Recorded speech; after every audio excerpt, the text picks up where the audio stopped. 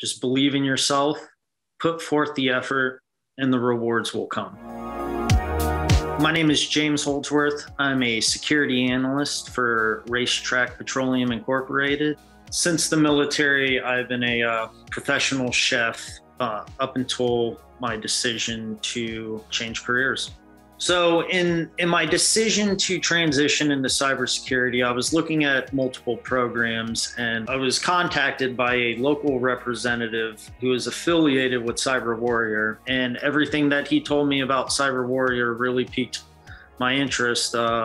He did let me know that it was going to be intense and it was going to be fast-paced, but the educational opportunity that it provided was second to none.